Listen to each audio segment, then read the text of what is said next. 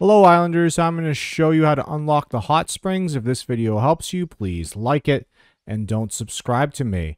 Alright, so the hot springs is right here on the map. Now you have to do a certain quest in order to activate it. I believe it's this Mystic one, Mystic Dream. Alright, you're going to get, it's just a regular story quest. I think it also ties in with this temple offering quest as well. So once you've done these quests, at a certain day, you'll see a cutscene that activates and the springs will come back to life, which is super important because they are great. I use the springs every day.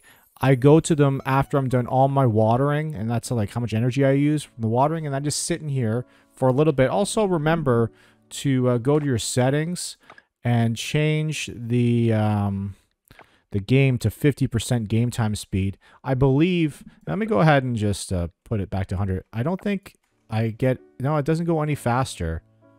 No, you're just wasting time. So you should just go to your settings again, bring it to 50%, then you won't lose as much time while you're sitting there getting your energy back. Okay, that's how you use the hot springs. If this video helped you, please like it.